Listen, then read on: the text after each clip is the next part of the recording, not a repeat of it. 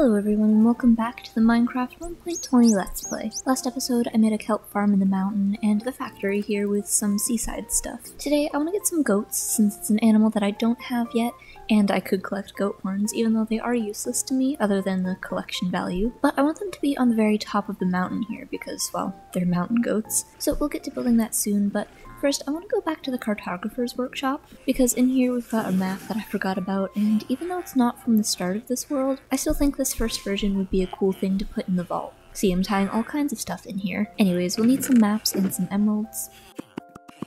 I'm not exactly sure how to do this, but I think I copy them like this, get some glass, and make that into panes to lock all of the maps.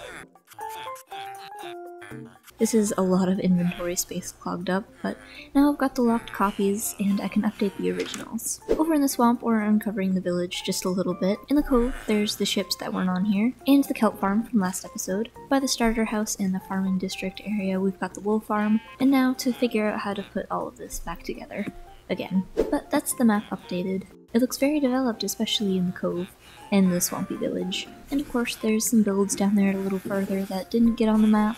We still have the old version to display though, so let's go down to the vault, through the secret entrances. I'll start with some glass to have this on the pedestal instead of the wall.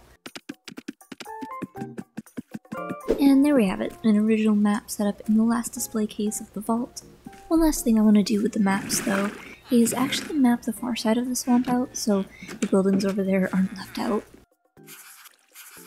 And we can hang them separate from the big map because I don't want to expand that one past 3x3. There we go. With that, there's been enough distractions.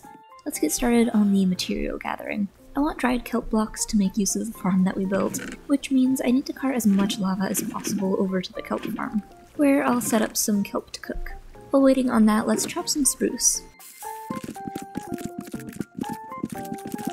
I need a lot more than this for the kelp blocks, but that's going to take a while. I didn't really think this through. But we've got lots of stone and andesite still in the chests to bring with me. I need to trade some berries with the butchers to buy bricks and some quartz. I actually need quite a lot of bricks, so I'll trade with the farmers to get some emeralds because it's much easier than going out and smelting clay. Another thing is bamboo. I haven't been in the bamboo farmhouse in a while, so it should be easy to get a good amount of blocks. Oh, not as much as I thought, but it still makes over a stack. While I'm in the area, I'll get some wool from here, again using the light gray, as well as some lime and yellow to bring some bright colors in. We've got the ability to use frog lights now that we've got frogs, so I'll just bring some ochre ones with me. We've got the materials, but not a way to get to the build site. This is going to be on the very tip top of the mountain, so that it's a cold-ish biome. To get all the way up, I could just do a bubble elevator, but instead, since it's mountain goats, let's make an elaborate, kind of sketchy, rock path up the side. I'm sure I will not regret this at all. Let's start over here and make some stairs.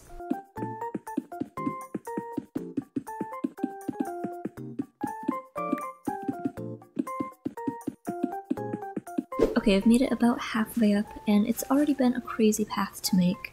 Now I just have to get up this. Finally, we've reached the top, and this is very crazy high up. Having to do the staircase really makes that more apparent, and I just can't wait to get goats up here. First though, I need more room to work. This is the highest point, but it's not very big, so let's actually fly back down and get some dirt that I should have brought with me in the first place. At least going back up, I can use the stairs. There are a lot of places where it's very easy to run off the edge though, which is by design, but I have to be careful running up these. Anyway, we made it, again. And I'll raise the ground by 2 blocks to make it safe and secure for any floor replacements that I want to do. And hopefully I can make this look pretty natural. Oops, that is a long way to fall. I'm worried the sky beach here will do the same thing, but it looks like this is all sandstone for some reason.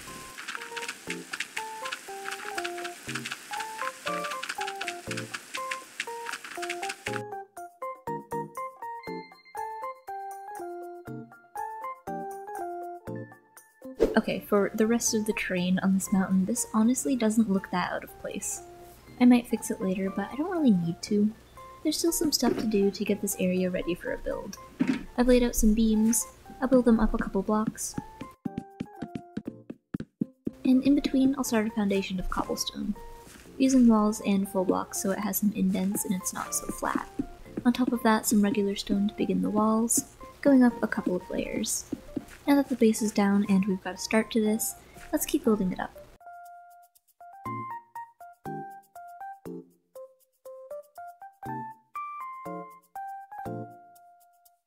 We're back, and the goat barn is finished up here in the sky. There's a lot less room outside the house than I thought there was going to be, so everything will be pretty much just inside. I tried to keep this one existing tree here for as long as possible, but it does need to come down for us to make the goat pens. To shield them from the snow, and also to keep them in the pen, I'm extending some spruce logs out to make an overhang, alternating between those and spruce slabs all the way to here. To start closing this in, I'll use andesite walls. On top of that, some spruce fences. My idea for making this at the highest level possible was that the goats won't jump out and escape because they have nowhere else to jump to, right? Other than off the edge and all the way down, I suppose. I might have to enclose this even more, depending on what they do. But we can still decorate this a bit with some glowberries and some oak trapdoors in the ceiling so that they can at least see the sun a little bit. There we go. Now, we don't have a lot of room on this side, but if I extend the land some, we can add another little stall. This one definitely isn't as big as the other one, but it's still a nice little space for the goats to hang out. I don't know what I'm doing with this doorway because I can't have it open like this, unfortunately, because the goats would be getting out through here. I might use bamboo doors and a ton of trapdoors to just cover this up. And of course I'm one short. Hopefully this makes it goat-proof in here. We'll see though. I don't think I'd be lucky enough to get any goats to spawn in this mini snowy area over here, but it's worth a shot.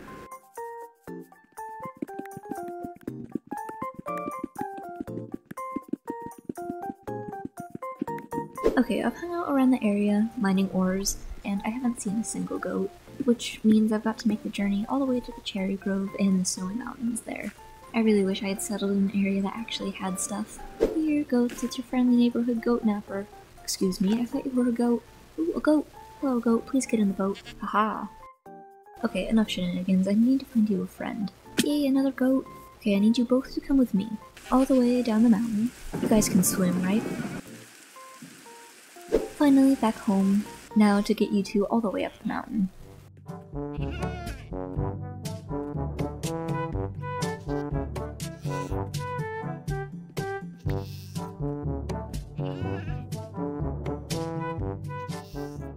We made it. It was terrifying, but both goats made it. Before I forget, let's grab some name tags and name them. Before going all the way back up, I'll harvest some wheat for them. These guys should now be despawn proof, so let's get them off the weeds. And breed them. A small goat, so cute. To continue feeding the goat herd, let's go out here and plant them a nice wheat field. Oh no, the water, it turns to ice. I should have known that. Hey, how did you get out here? I guess we do need more fences. And they're fixed. What, really? Again? Okay. The wheat field is set up, so next let's set up some storage around with some barrels and chests. And some extinguished fires as extra lumber.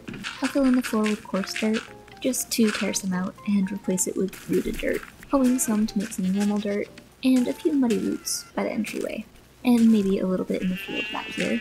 It's still very empty in here, so some more tables and things going along the walls. To do something different in this corner, we can have a little plant area with some leaves, and some plant pots. I'm also thinking this place could have a second floor, if I make some ladders, and come up to this level. I want to do something slightly questionable, and make a floor out of mangrove roots. Hopefully it will make sense when I'm done.